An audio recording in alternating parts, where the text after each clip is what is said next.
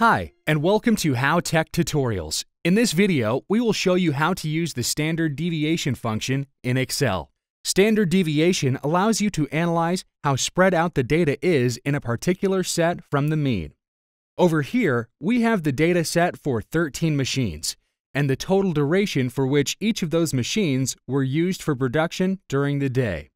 Now let's say we want to calculate the standard deviation for the production time for that day. If there were 13 machines being used in total, the standard deviation would be of the population.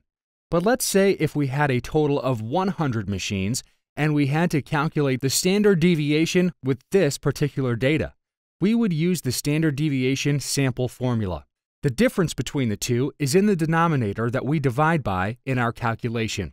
Excel automatically does that through the formula, but in case of population, the denominator would be the total number of machines.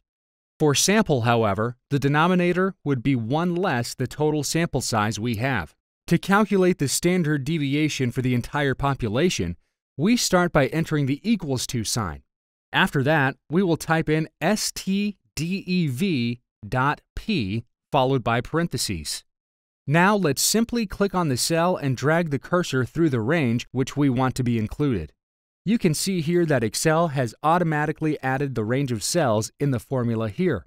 Once we hit Enter, you can see the standard deviation for the entire population. To calculate the standard deviation for the sample, we will type in stdev followed by parentheses. We can also use stdev.s and it will produce the same result. Let's select the cells and hit Enter. You can see that the standard deviation for the sample is a slightly bigger number than the standard deviation for the entire population. This is because when calculating standard deviation for the sample, we reduce the sample size, or the denominator, to account for the fact that we don't have the complete data set. That's all. What would you like to know about Excel functions? Let us know in the comments below. Thank you for watching. If you liked this video, don't forget to give it a thumbs up and subscribe to our channel. And make sure to press the bell button to be the first to know about our new videos.